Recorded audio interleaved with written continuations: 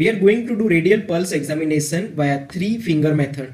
The radial artery is palpated with the tips of 3 fingers compressing vessels against the head of radius. We are using the 3 fingers. This one is the index finger, middle finger and ring finger. It is known as proximal finger. And the finger which is distal to the heart, it is known as distal finger. Finger which is located between proximal finger and middle finger, it is known as middle finger.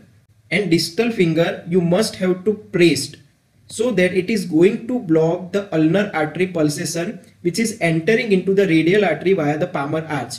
Rate, rhythm, force, volume, tension, condition of arterial wall, apex pulse deficit, radioradial delay and radiofemoral delay.